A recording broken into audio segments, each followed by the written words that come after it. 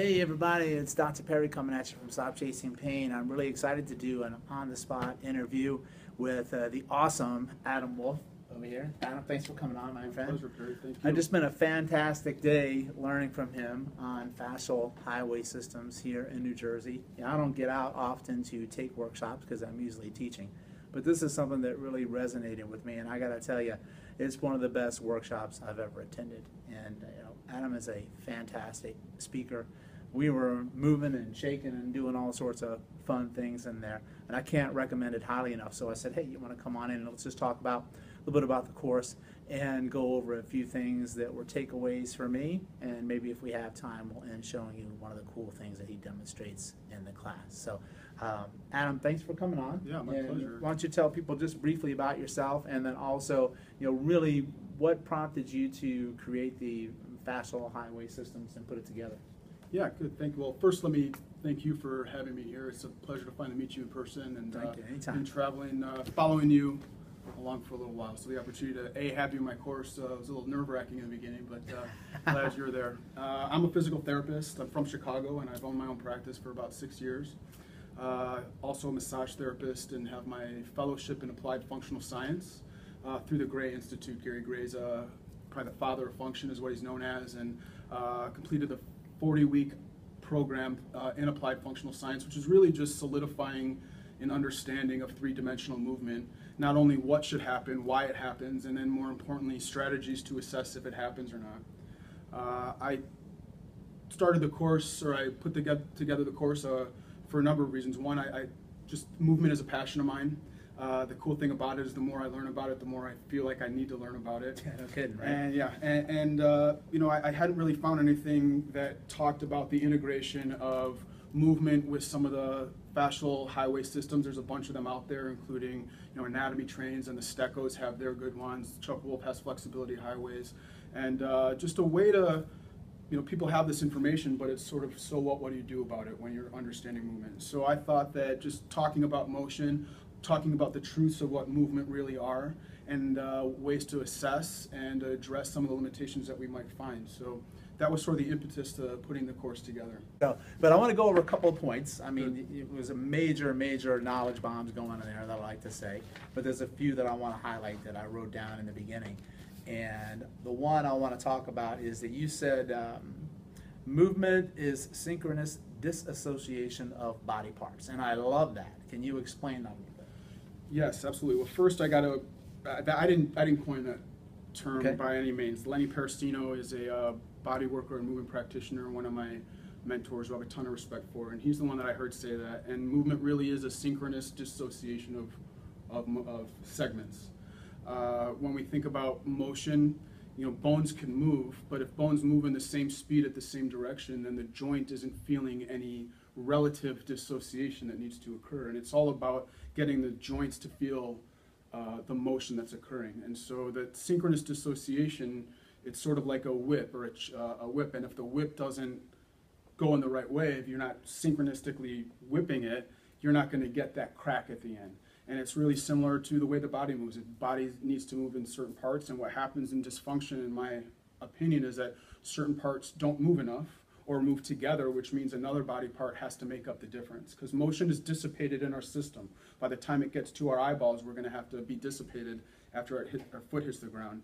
And if we can't dissipate that motion through our system, we're going to walk with bouncy eyes, we're going to get headaches. Yeah. But really what's going to happen is one body part's going to have to make up the difference for the body part above or below that's not moving. And so that's where I think that dissociation really comes into play. That really is a great way to look at it. So it really hits home about patterning. Absolutely. Another way to say it, to look at movement patterning. Absolutely. Which is great. So that was wonderful. And the other one is, you had mentioned it was very straightforward, but the body is driven. Explain what that means. Well, applied functional science is sort of the merger of the physical, biological, and behavioral sciences, and really understanding that mind, body, spirit are extremely interconnected, just as the planes of motion are extremely interconnected, sagittal, frontal, transverse. The body, we're driven by all sorts of things, including our desires. I'm hungry, I'm driven to go get something to eat. My son's on the ground crying, I'm driven to go pick him up and comfort him. And there's all sorts of drivers. Pain is a very powerful driver of the body. When we're talking about movement, though, movement is subconscious. We don't typically act upon anything in real life. We typically get acted upon, as opposed to doing the action, we're getting acted upon. Right. And so when we're looking at assessing movement, we need to try to create ways that we can subconsciously make the system do what we want it to do. So drivers are a really good way to do that. A driver, when we're talking about movement, is defined as utilizing a body part to subconsciously create a motion into another body part. For example, if I want to assess cervical range of motion, I could tell somebody, look over your left shoulder, look over your right shoulder. And while that is looking at cervical range of motion, it's less authentic than it could be for a couple of reasons. One, the head is moving on a fixed body, and typically in function, the body moves on a fixed head when we're walking. And the other is that it's conscious. I said to you, move your head, and that's not really the way that it works. And so we can utilize a body part to create a motion into my neck. For example, if I want to assess right cervical rotation, I can simply take my left hand and reach back behind me, and you can see that when I do that, and my left hand rotating to the left creates especially if I look straight ahead, I get right cervical rotation through that. So that would be an example of a driver. The cool thing about it is if you know what should happen in a body part when you drive the body there, you can see if it happens or not. And if you drive a body part to a certain place in space and what the reaction that you're looking for doesn't happen, well, then we can ask ourselves, why isn't it happening? And that's when we become that biomechanical detective to sort of sniff out the areas that aren't doing what it needs to do.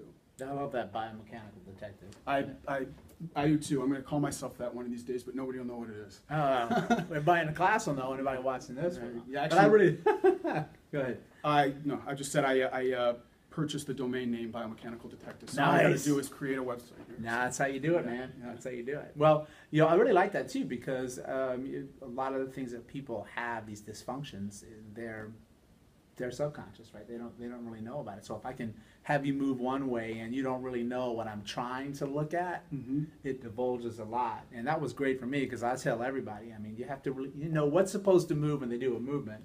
And you have to see, well, is it actually moving and what's moving instead? Right. So exactly, it tells you a lot. Exactly right. And sort of the irony of it is that sometimes it's supposed to be so subconscious and we want to make it subconscious, but sometimes you need to point out their inability to do something. They don't know that they don't know. Yeah. And so to affect change, you have to let them know that they don't know to ultimately let them know that they know, right? And so if we're going to do that, a lot of times there does have to be an element of consciousness to it. So do you see how you're not able to do one motion as well on one side of the body versus the other? So there's the cool thing about function is that it's unique to the person we're working at, and there is no absolute. So even though we do want to try to make it subconscious as much as possible, adding that conscious piece into it sometimes is appropriate. Yeah, because they have to change that behavior. Exactly right.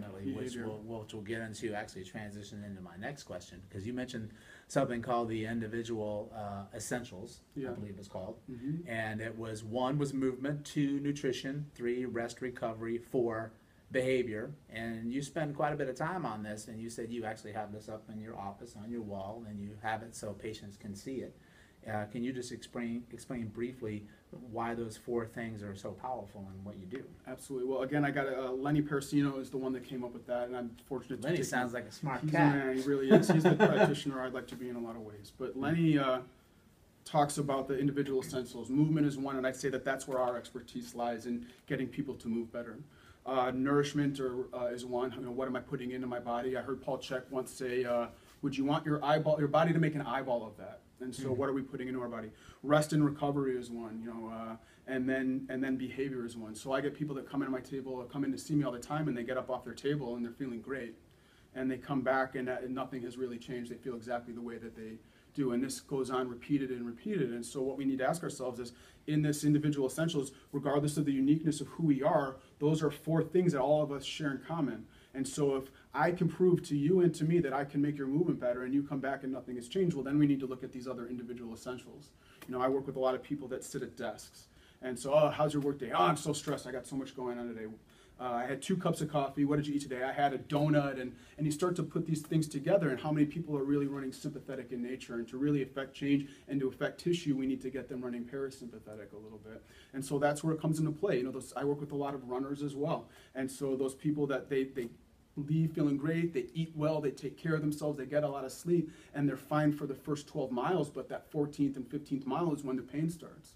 And so I can, that's where the behavior, well, if that's your stress relief, and you go out and you're going to go run because that's how you relieve your stress. Well, that's your behavior that allows you to relieve stress, even though it's hurting you. You know, and so it becomes important that I've got this on my wall, and when people come into me and are complaining about something, and I point at it, I say, you tell me we're up here. You just told me that you didn't sleep well last night. You're stressed out at work. You're not eating well. You tell me what's off. And more times than not, they know exactly what the problem is. And really, the only way to affect change, we can give them the movement, but they've got to embrace it emotionally as well. So. That's great, because I love that, because you do have to put it back on them to have that degree of a self-responsibility, right? Absolutely. Yeah, that's Okay, wonderful. so we're here with Adam, and he's going to give us an example of what we talked about in the interview of a driver and doing some movements to show you that. Adam, it's yours. All right, so Perry, one of the simple assessments that I like to do pretty much on everybody is just a global movement just like this. I feel like I can get a real good idea of just the global system and how you're moving throughout it. And so what I'll have people do is just ask them to start doing this. And if you can notice right now, my head is going with my shoulders as I do this. So even though my head is moving in space and my chest is moving in space, they're moving at the same speed in the same direction. And I'm not really getting any cervical motion. And so if people choose to do that, and they're very symmetrical when they're doing it, I'll say, great job, Perry. What I want you to do is look straight ahead. I'll have them do it in a mirror a lot of times, and I stand behind them. But I'll have them do the same thing and look at themselves in the mirror. And so all of a sudden, if they're symmetrical when they're doing it this way, and I have them look straight ahead, and all of a sudden one side of the neck starts to bail out, you can see I have trouble with right rotation as I do that. Well, I can ask myself, well, what changed there? If they're symmetrical when they're moving, and I have them focus their eyes to use an eye driver, and things get asymmetrical, that tells me that I need to sort of sniff out the upper thoracic spine and cervical spine to see what might be going on in terms of limiting the motion. So that would be an example of just an eye driver that I would use for a quick assessment. That's great. That tells you a ton right there. Thanks, my friend. Thank you. I wanted to know if you can tell people where they can get more information about the course, and how they can get in contact with you. Good. Maybe if they have some questions. And then what we're going to do after that is that I'm going to record you doing one of the things that you show, which I thought was awesome. One of the things that you like to do, if you don't mind, is how you just use that thoracic spine rotation move just to look at it and show some of the things that tells you right out of the gate. I think that's a really cool takeaway, because everybody's got a great functioning thoracic spine, right? Oh yeah, everybody. We never have to look at that. Yeah, so, why don't you tell everybody where they can get some info? Good. Well, again, I'm in Chicago, and you can find me on Facebook at Adam Wolf, 360 Physical Therapy. You can also find me on 360 PT Chicago. Find me on the internet. Yeah, I think that I think that's probably the best place. Yeah, and then you can get the course if you want to attend one of his courses, or maybe you would like to have the course in your area and host a course. It would be kind of cool. Absolutely. You can contact Medical Minds in Motion. Yeah, and that's medicalmindsinmotion.com. Yeah, those guys are awesome. Rick Daigle, who runs that, very good friend of mine. You just can't go wrong with this one. So, once again, thanks for coming in. It was great. Stop Chasing Pain. Learned a lot from you today. Appreciate your opportunity to be here, man. Thank you. Anytime, bro. You got it. Nice.